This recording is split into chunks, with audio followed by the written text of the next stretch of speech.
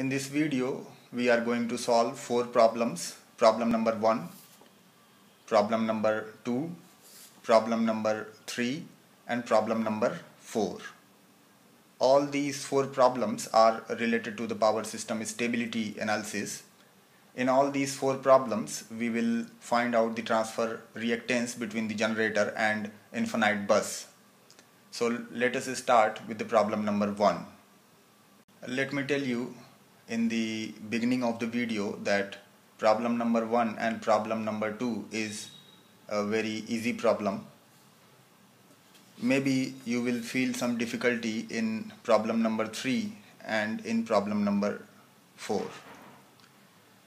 If you are able to solve these 2 problems, then I think there is no need to listen this video. So let me start with problem number 1. Here we want to find out the transfer reactance between the generator and infinite bus. To find out the transfer reactance, first we will make the per unit reactance diagram. So I am going to make the per unit reactance diagram. This is the internal EMF of the generator. The generator reactance is J.2. The transmission line reactance is J.3. This is the infinite bus which is connected at the end of the transmission line. I am going to make the infinite bus in this way. This is the infinite bus. The voltage of the infinite bus is V infinity. The definition of the transfer reactance is the total reactance between the internal EMF of the generator and the infinite bus voltage is called the transfer reactance between the generator and infinite bus.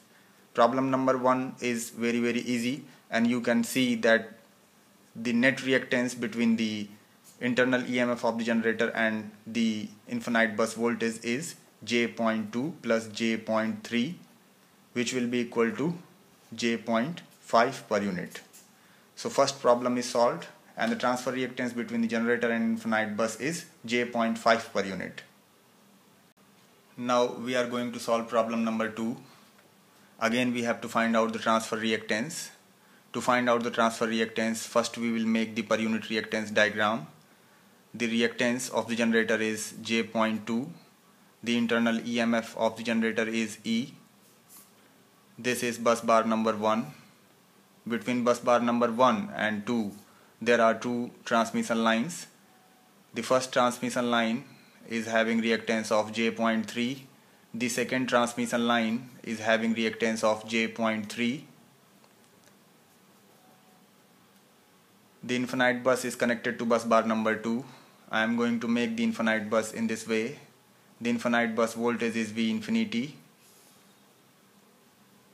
Now according to the definition of the transfer reactance, the net reactance, we have to calculate the net reactance between the internal EMF of the generator and the infinite bus voltage. You can see that these 2 reactances are in parallel. So the equivalent reactance will be J.15. This is the generator reactance J.2. The internal EMF of the generator is E, and you can make here the infinite bus, and you can easily find out the net reactance between E and V infinity.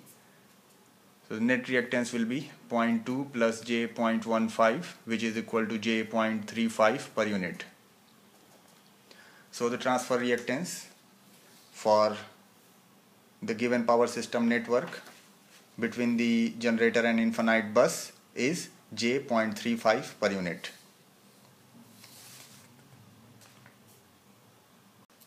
In problem number 3, a 3-phase fault occurs at the midpoint of the transmission line number 2.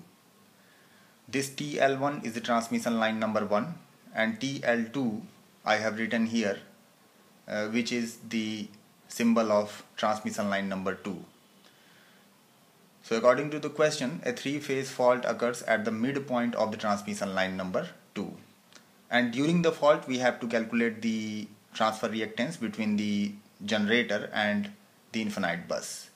To solve this problem, first we will make the per unit reactance diagram of the given power system network. In this way, you can draw the per unit reactance diagram. According to the question, the fault occurs at the midpoint of the transmission line number 2. So we need to divide the reactance into two equal parts.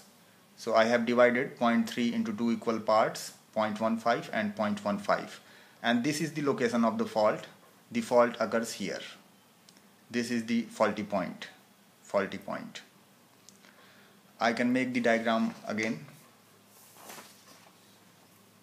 Again I have made the diagram. The fault occurs at the midpoint of the transmission line number 2. You can see that this reactance is directly connected to the zero power bus, and this reactance also is connected to the zero power bus directly. You can make the diagram in another way also. See, J0.15 is connected to the zero power bus, and this J0.15 is connected to the zero power bus in this way. This is the star connected network. You can convert it into the delta connected network.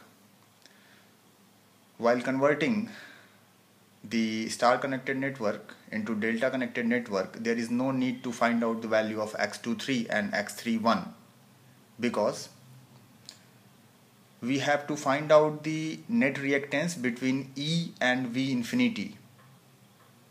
Yes, listen to me carefully. This is the zero power bus. The potential of the zero power bus is 0 volt. So this point will be at 0 volt. This point will be at E volt. This point will be at 0 volt. This will be at V infinity volt. This will be at V infinity volt. This will be at V infinity volt. So the net reactance between E and V infinity is x12, which I have to calculate. Transfer reactance is the net reactance or total reactance between E and V infinity. So x12 is the transfer reactance. Therefore we will calculate x12 and we will not calculate x23 and x31. x12 can be calculated in this way. x12 is this reactance. x12 can be calculated as this reactance plus this into this divided by this reactance. You can see x12 is J.2 plus J.3 plus J.2 into J.3 divided by J.15. Now after calculation you will get x12 as J0.9. So the transfer reactance during the fault between the generator and infinite bus will be J0.9. In problem number 4, again we have to find out the transfer reactance. If you read the part A of the question, it says that a shunt reactor of reactance 0.15 per unit is connected at the midpoint of the transmission line. So this is the transmission line, and at the midpoint of the transmission line a shunt reactor is connected, and then we have to find out the transfer reactance between the generator and infinite bus. First we will make the per unit reactance diagram of the given power system network. So this is the per unit reactance diagram. At the midpoint of the transmission line we have to connect a shunt reactor. So I have divided this reactance into two equal parts. So 0.3 will be divided into two equal parts. So this point is the midpoint of the transmission line. Here at this point I have to connect a shunt reactor of reactance 0.15 per unit, and then I have to calculate the transfer reactance between the generator and infinite bus. So you can see that this 0.2 and 0.15 per unit reactance, these two reactances are in series. So you can do the sum, 0.2 plus 0.15, it will become 0.35, and you can convert this star connected network into a delta connected network. and you will get this type of network after converting this star connected network into a delta connected network. You can easily find out the value of x12, x23 and x31, but I think there is no need to calculate x23 and x31. See, this is the zero power bus. The potential which is available at zero power bus is 0 volt. If this line is at 0 volt, this point will also be at 0 volt. The potential of this point will be E. The potential of this point will be E. If you move in this way, this point will be at 0 volt. This point will be at potential V infinity, and this point will be at potential V infinity. You can easily see that the net reactance between E and V infinity is x12. So if you know the value of x12, that will be your answer. So no need to calculate x23 and x31 when you are converting the star network into the delta network. So easily if you know the network analysis, you can convert the star connected network into delta connected network. You know the formula. You can write the formula. X12 is this reactance. So X12 is this reactance plus this into this divided by this. So I have written this formula, and you will get the value of X12, and this X12 is the transfer reactance between the generator and infinite bus when a shunt reactor is connected at the midpoint of the transmission line. So we have solved first part of problem number 4. Now we are going to solve part B of problem number 4.